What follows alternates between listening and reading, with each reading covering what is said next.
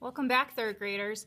So now that our painted plate is dry, we're going to actually get our loom ready to start weaving today. So to get started, I'm going to flip my plate over to the back, and then I've created for you a loom template which has little notches of where you're going to be cutting so that we can string what's called the warp. So I'm going to flip this over as well and put it on top of my plate. And wherever there's a little notch, I'm just going to make a pencil mark onto my plate so I know where to make a little cut.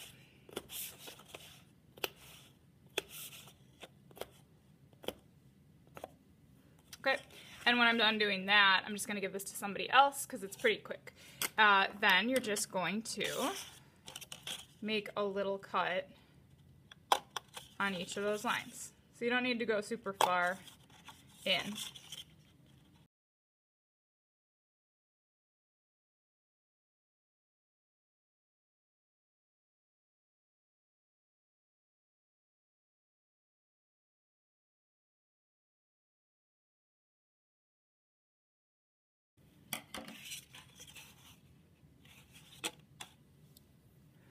Okay, once you've cut all your slits, then you're going to take a long piece of white yarn and you're going to tape it to the back of your plate, and you want to make sure it's pretty secure. So when you put your tape down, you want to really kind of press it, and I would do it towards the middle and actually leave a little bit more out so that it won't slip out of the tape. Okay, then you can choose where you want to, which slit you want to start with, but you're going to put it through one of them, and we're looking at the front now. So it's in one slit, and I'm going to go across the street to another notch and put it in, okay? So go across the street. Then I'm going to go to the next door neighbor. So I'm going to go to this one and put it through so I'm back on the front now, okay? I'm then going to repeat that where I go across the street, next door neighbor, making the smallest X that I can make.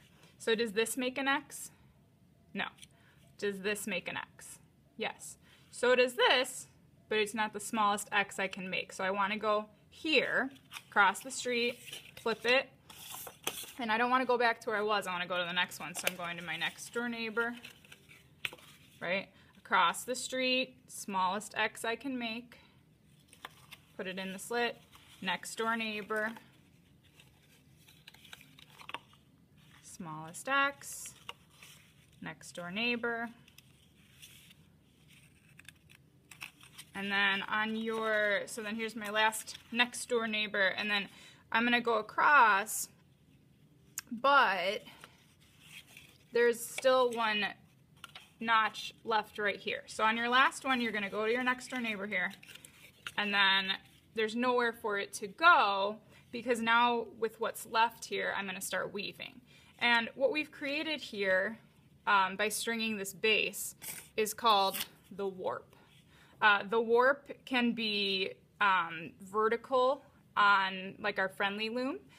Here it's kind of coming to the center, but this is your base string that you put on first so that you can then weave with what's called the weft, and that's going to be our colors that we're going to weave in and out. All right, so we're working on our warp, and it's actually going to turn into our weft as we start weaving it now. So with this string, I'm going to go, just start going in a circle. I'm going to go under,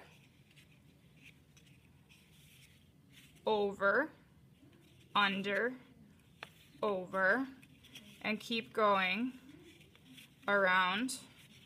And once I get about halfway around, I'm going to pull and tighten, and you can see it kind of pulls it all together there.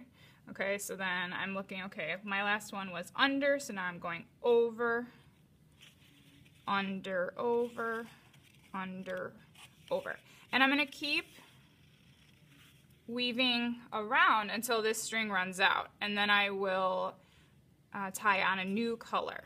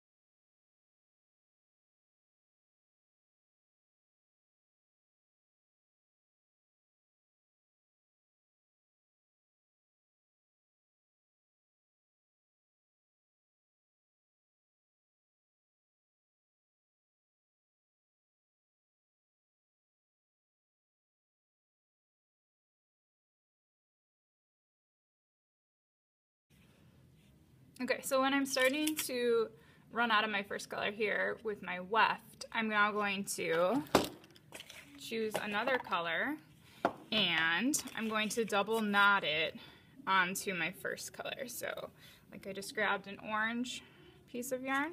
So it's just like when you're tying your shoes. So you're just going to tie it once and then just tie it one more time.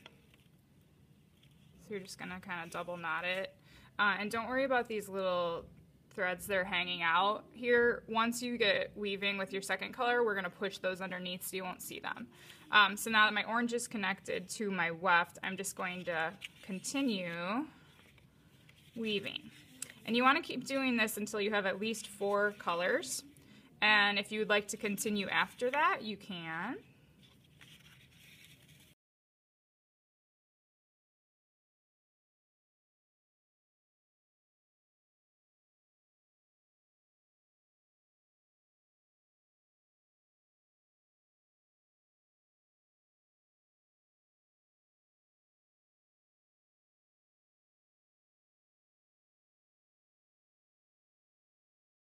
Okay, and at this point, another thing I can do if I want is add a bead. So in the middle of weaving, you can pick a color, and this is optional, and put a bead onto your weft, and then you just keep going. So I just went under, now I'm going back over, and that bead will stay woven into my weaving.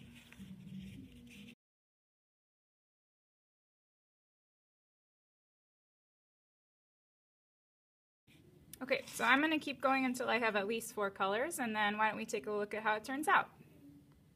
Okay, so altogether I ended up using 1, 2, 3, 4, 5 colors, including my white string. Then, to finish this off when I'm done, I'm going to take the end of my last color, and I'm going to just knot it to one of the white strings. Okay, and you're probably going to want to do that twice. And just make sure it's secure. And then I can just cut off the extra yarn as long as I know it's tied on pretty good. And I've got my weaving.